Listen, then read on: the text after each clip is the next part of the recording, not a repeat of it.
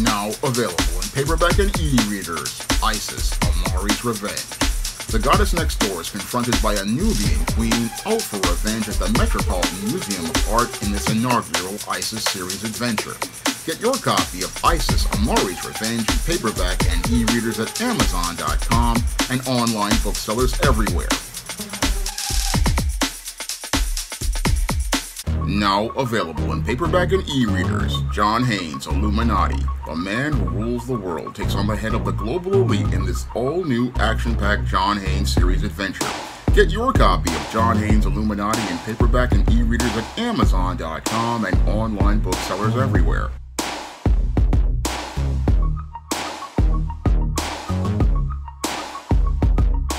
One of my viewers wanted to know whether or not segregation can come back to America against black people. And the answer to that question is no, segregation cannot come back to America against black people because we have the Civil Rights Act of 1964 on the books, and the Civil Rights Act of 1964 guarantees all foundational black Americans all the rights that they were supposed to have with the 13th and 14th Amendments of the United States Constitution. And no politician would want to go out and implement any sort of proposal of law to segregate black people, because that would basically wind up destroying their professional reputation, and that whole proposal of law would basically wind up dead on arrival due to the Voting Rights Act of 1965 that guarantees all foundational black Americans their rights of being able to vote that were guaranteed to them under the 13th and 14th Amendments.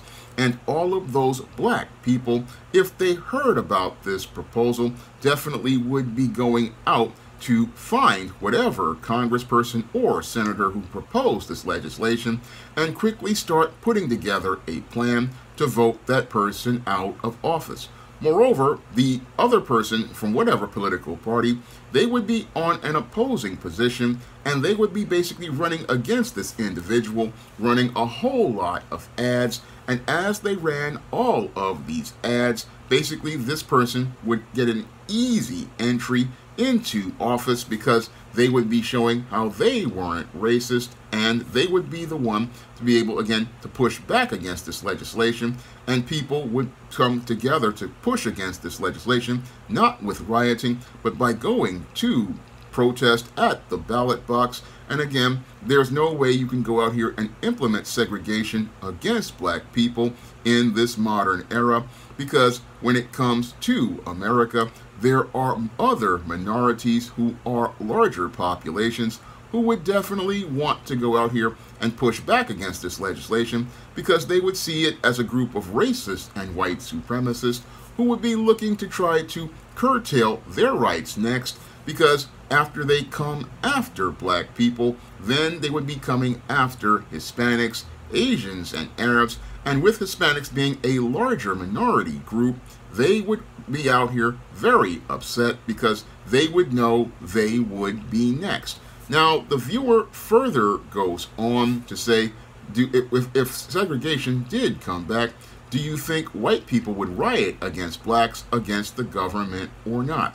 And the whole thing is that this whole policy would never come into place, and it would never come into place again, because America is a completely different country than it was in the 1960s, because in the 1960s, we had a country that was basically two worlds, one black and one white.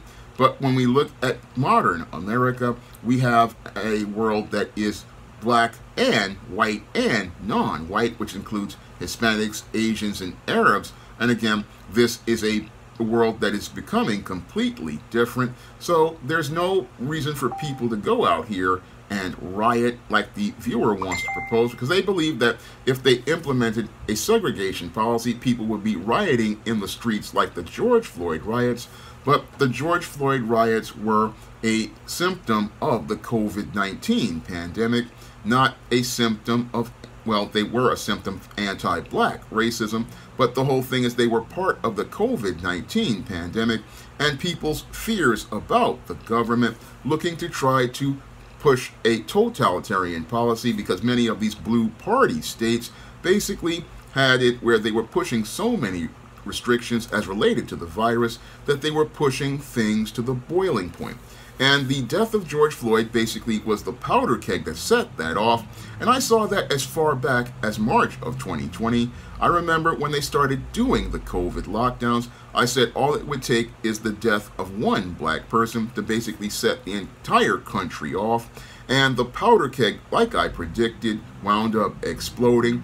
And it wound up exploding because of blue party politicians who, just like Gretchen Whitmer, who did not understand the powder keg as related to the country.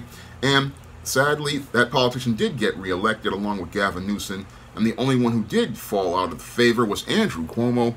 But many of these politicians didn't understand the dynamite they were dealing with as related to the country.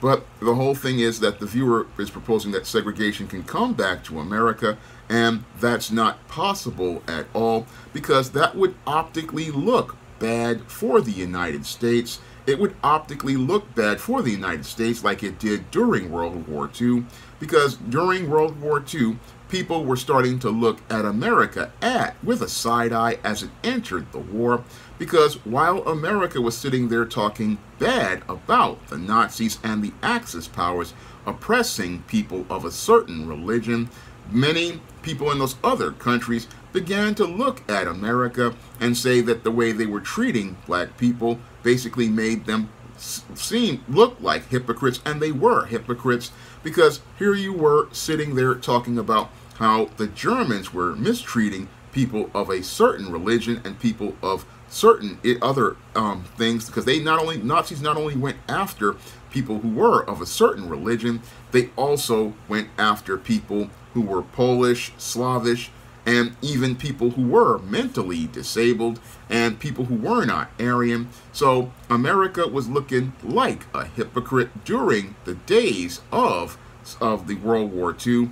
And after World War II, people were really looking at America while it went out here touting its ideals of freedom and justice, and looking at all of the injustices perpetrated against black people. And as it looked at all of the injustices perpetrated against black people, they began to realize that this whole country, again, it's not the ideal that it says it was as related to its ideals of freedom and justice and life and liberty for all, because black people were put in a second-class citizenship. And as they were in the second-class citizenship of segregation, where in the Jim Crow South, where everything was separate but equal, black people had to deal with substandard public schools, substandard roads, substandard resources, and the whole thing was we had two governments, one black and one white, and black people, even though they were paying equal tax dollars, were not getting equal service. And that's where we started to see many more black people, as we were dealing with injustices from the Jim Crow South and discrimination that went in the North, looking to get equal rights under the Constitution. And that's why many black people went out here looking to fight for equal rights. They were looking to fight for their equal rights under the Constitution, because the United States basically, again, promised foundational black Americans this way back in the days after the Civil War. Black people were supposed to be able to have a equal citizenship in this country. They were supposed to have an equal right to vote.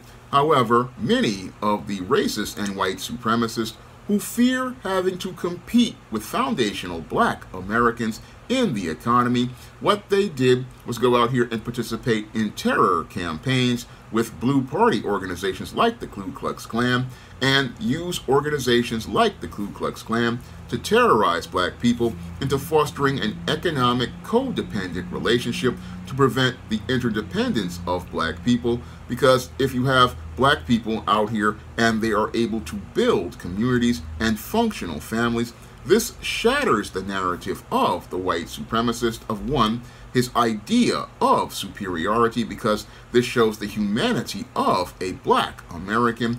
And two, it basically refutes all the narratives that black people are subhuman. And when you see black people, three, going out and building a community of functional families, this shatters the smooth world that the white supremacist wants to live in regarding the image of black people and the fantasy that black people are less than human, are depraved and violent and out of control as related to black men, and black women are wild and sexually promiscuous and cannot control their own libido. When you have communities of functional, foundational black Americans who can go out and build a community of functional adults and have businesses and have their own economy. Many in white supremacy, this shatters their ideas about black people. Moreover, it creates a secondary economy, and that secondary economy is the thing that many white supremacists fear.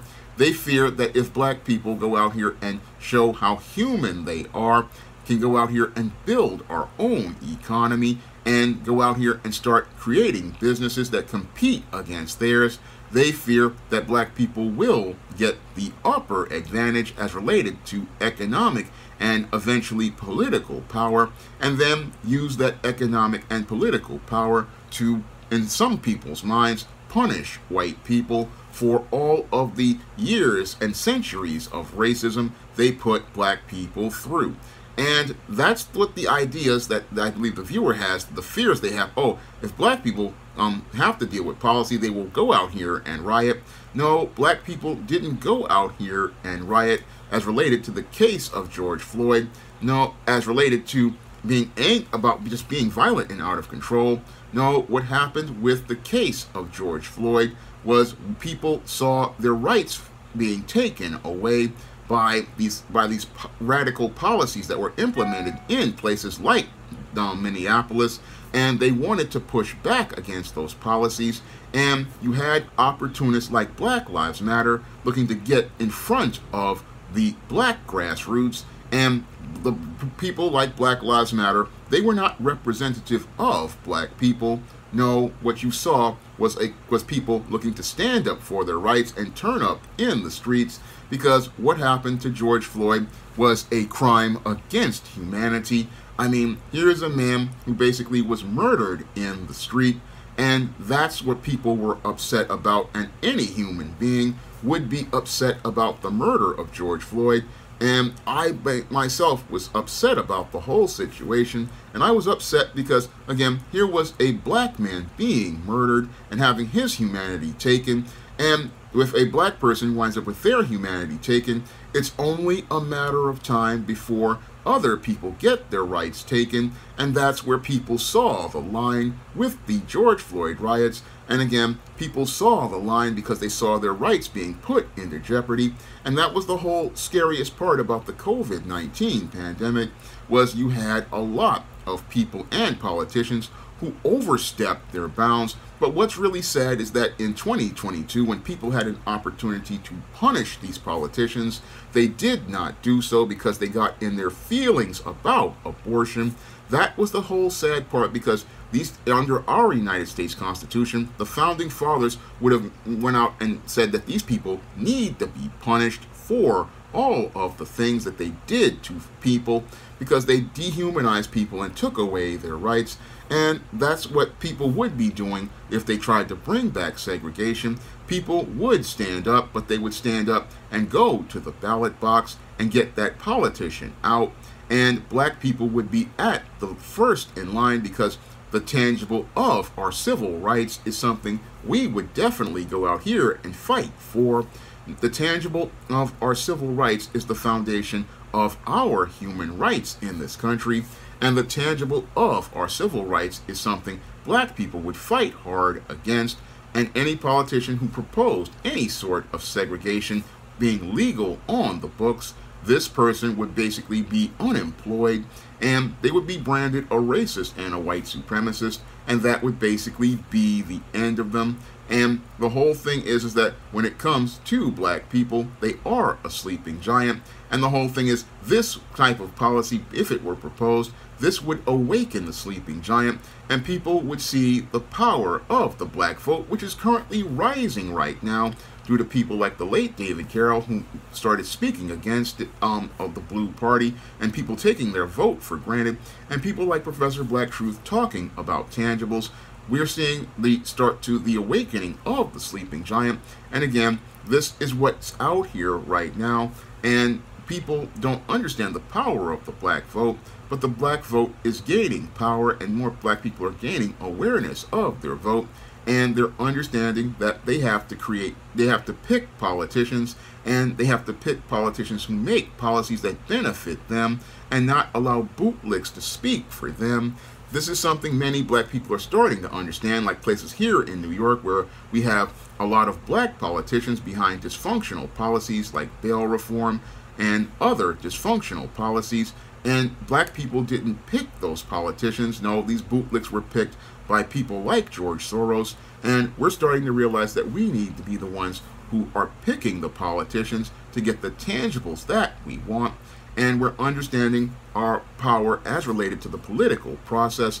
So a lot of more black people are understanding this. And again, this is another reason why segregation won't be coming back to America, because foundational black Americans are understanding our power at the ballot box. And since we understand our power at the ballot box, and we're starting to become aware of ourselves and aware of opportunists like these black bootlicks and people and organizations that exploit us like Black Lives Matter, black people are starting to see how much they matter to the overall political process.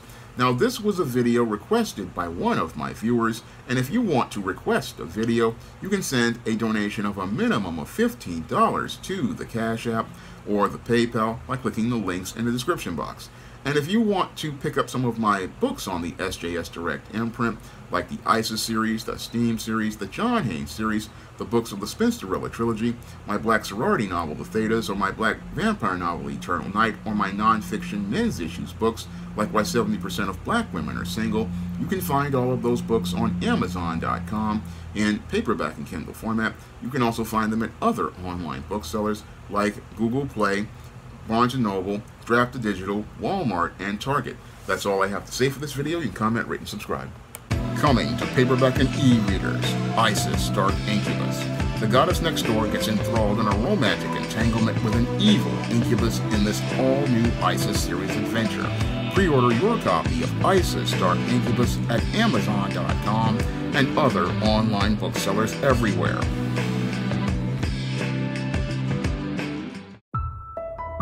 Coming to paperback and e-readers, Esteem Horror in the Hamptons. The aspiring angel tries to escape a house of horrors in this all-new Esteem series adventure.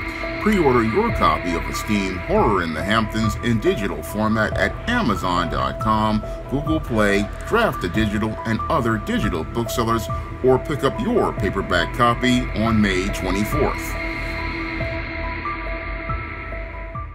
Support black-owned and black-operated digital broadcast media. www.niceradionetwork.com.